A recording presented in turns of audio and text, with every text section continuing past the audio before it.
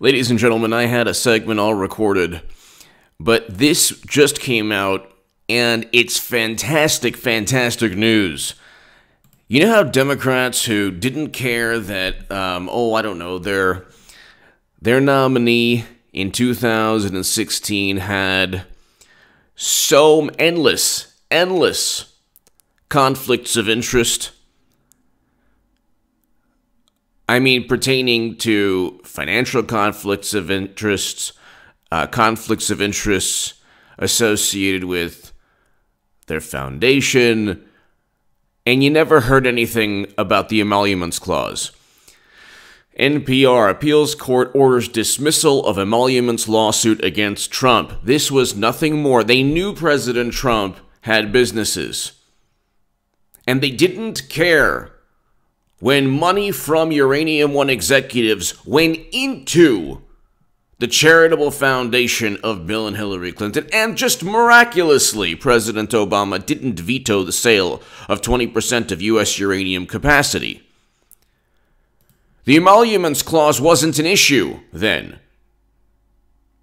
It wasn't an issue then when you had corporations, 500 conflicts of interest that we found out from the campaign emails, that we found out from one person who worked at Madam Cyberhack's charitable foundation, where they're enriching themselves from their philanthropic endeavor.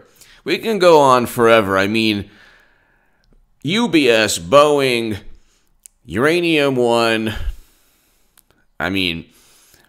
the weapons deals, Haiti, we can go on forever. Appeals court dismissal of Emoluments lawsuit against Trump. NPR. Federal appeals court rules for Trump in Emoluments case. Court tosses suit alleging Trump violated Constitution with political hotel guests. But you have a situation here where every single thing they went after him to try to frame and set him up. Say that he worked with Russia. Didn't work out. Didn't work for them. The evidence was not sufficient to charge anyone associated with Trump or President Trump with interfering in the election or being or a campaign finance violation or any contacts with Russia. So when they say, contacts. Yeah, the Clintons had a contact. Bill Clinton met with Vladimir Putin. Thanks, Vladdy. I can't tell you how happy I am. That caviar was fantastic. Bill Clinton met with Vladimir Putin. So you can take your whole contacts and ties and links nonsense and place it where the sun don't shine. But this is fantastic. I'll read this. NPR appeals court. Appeals court orders dismissal of Emoluments lawsuit against Trump. A constitutional challenge to President Trump's continued ownership of his businesses has been ordered dismissed by federal appeals court. The case was brought by attorneys general of Washington, D.C., and Maryland. I mean, it's like unbelievable. You have Washington, D.C., and Maryland. You have political machines. It's not like where are the lawsuits from attorney generals who obviously see pay-to-play schemes with the Clintons? I mean, you just don't see this. But anyway, the case was brought by attorneys general of Washington, D.C. and Maryland, arguing that Trump had violated the domestic and foreign emoluments clauses of the U.S. Constitution by accepting money from state and foreign governments. Hello? $1 million for 5 minutes of Bill's time, and my time is precious. That was in the campaign emails. And the interesting thing is the DNC and campaign emails are actually written by, they're pristine. They're actually pristine information written by Clinton Foundation officials, by Madam Cyberhack, by Debbie Wasserman Schultz, by Cheryl Mills, by all of them. It's unbelievable. Anyway, had violated. Okay, so the case was brought. Okay, U.S. by accepting money from state and foreign governments via his Washington hotel and business empire. A 3-judge panel at the U.S. Court of Appeals for the Fourth Circuit ruled unanimously that the attorneys general did not have the standing to bring the lawsuit and instructed a lower court to dismiss the lawsuit. Judge Paul Namier wrote in the opinion, quote, the district and Maryland's interest in enforcing the Emoluments Clause is so attenuated and abstract that their prosecution of this case readily provokes the question of whether this action against the president is an appropriate use of the courts, which were created to resolve real cases and controversies between the parties. In other words, they're like, yeah, you're doing this to just hurt Trump. That's it, really. You're only trying to hurt Trump. It doesn't work. It doesn't work. Do you understand? Stormy didn't work. Russia didn't work. Emoluments Clause didn't work. Nothing works. They can't stop him. They can't remove him. You can only hope to contain him. That's like with Jordan, or like, Chris Berman used to say that at ESPN.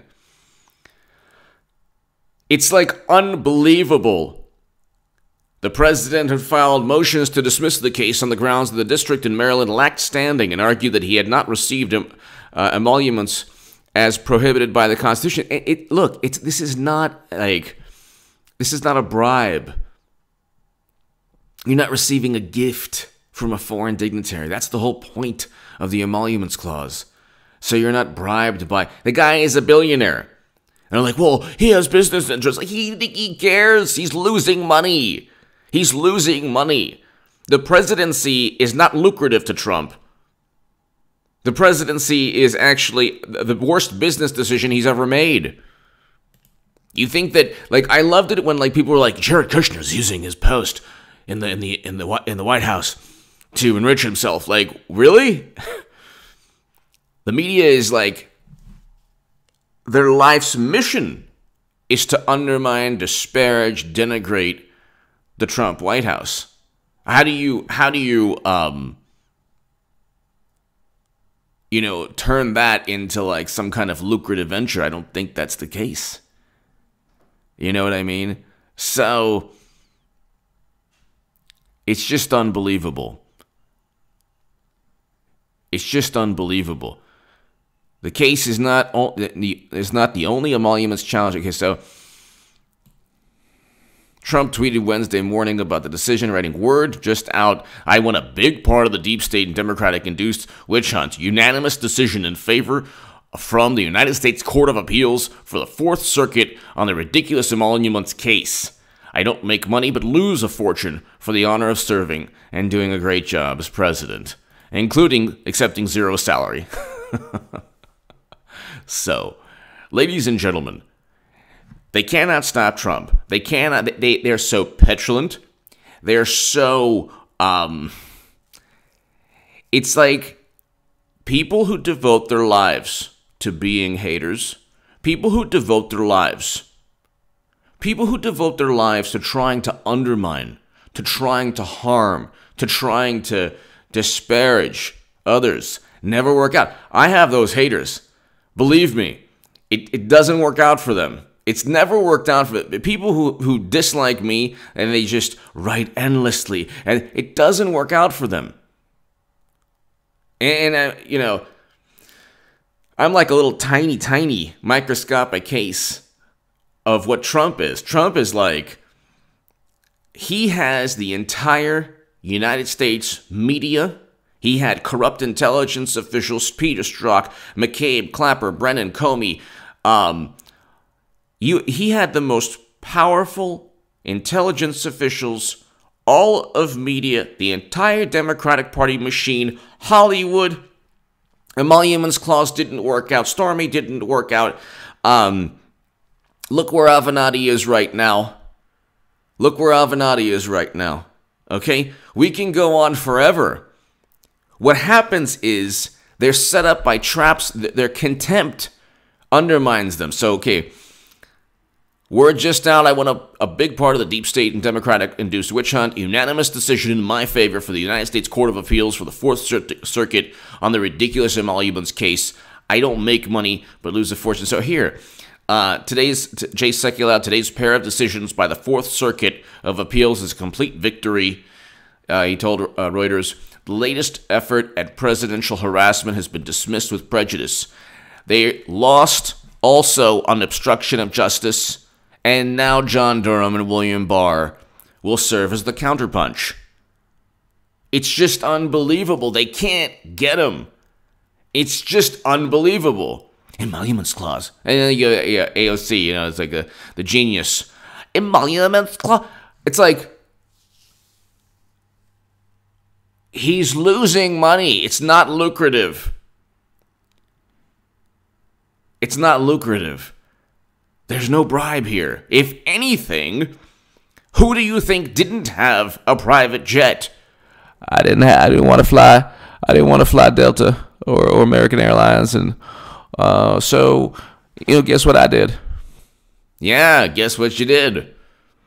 The people who need speaking fees, the people who need to scratch the backs of others to get their backs scratched, the people who need pay-to-play quid pro quo arrangements are two politicians who, you could look with Whitewater, who never had a business or a business venture that worked out for them, aside from a networking, speaking, philanthropic organization that was just purely pay-to-play, purely a transaction based on political influence, which is both Bill and Hillary. Their issues are based on political influence, not Trump's. The Emoluments clause related to, literally, they are getting gifts from, it was in the campaign emails, $1 million from one country for like 5 or 10 minutes of my time.